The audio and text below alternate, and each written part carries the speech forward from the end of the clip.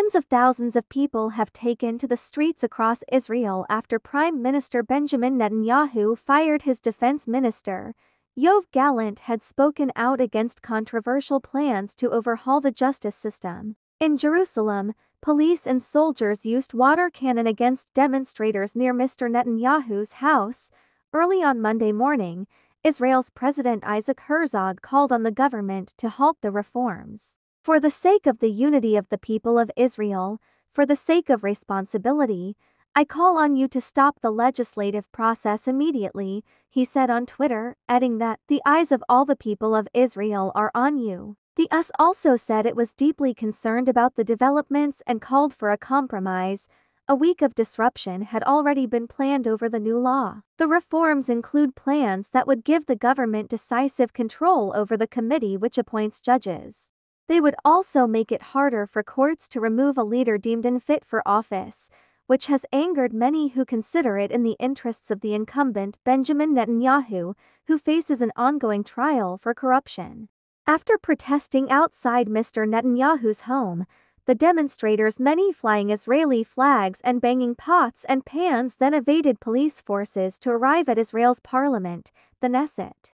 One government employee told the BBC that she felt Mr Netanyahu crossed every line we have as a democratic country.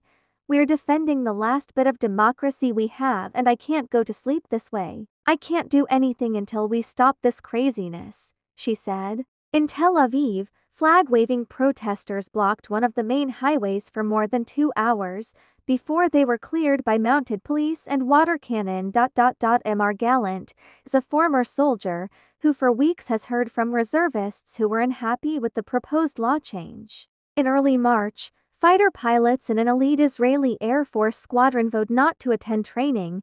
In an unprecedented protest against the government, they later agreed to attend and hold talks with their commanders. Mr Gallant spoke out against the law on Saturday, where he said members of the Israeli Defense Forces were angry and disappointed. Mr Netanyahu, who was out of the country at the time of Mr Gallant's TV appearance, said he no longer had faith in him as defense minister. The Prime Minister wants to get the new legislation through Parliament by the end of the week.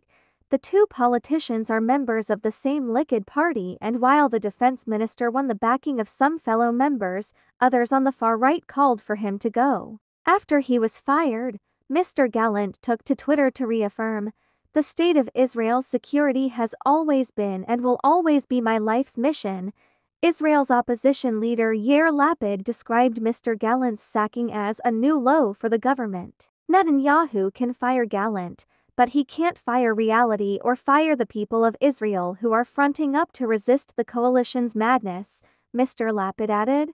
A White House spokeswoman raised us concerns about the situation, saying, as the president recently discussed with Prime Minister Netanyahu, democratic values have always been, and must remain, a hallmark of the US-Israel relationship.